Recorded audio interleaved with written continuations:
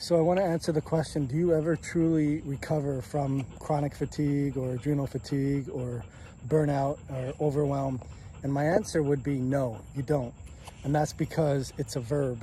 And you can have some really great times and then stressor happens, nutrition choices happen, physical trauma happens, infections happen, and you're going to drain your battery and you're going to have to climb that mountain again.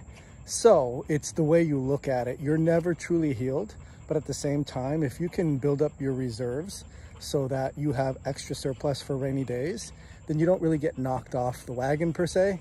But if you've been pushing the envelope at a lot of different areas and burning the candle at both ends, then chances are you're going to relapse into your main challenges. So be aware of your surplus and be aware of your odometer in terms of how much wear and tear you're accumulating.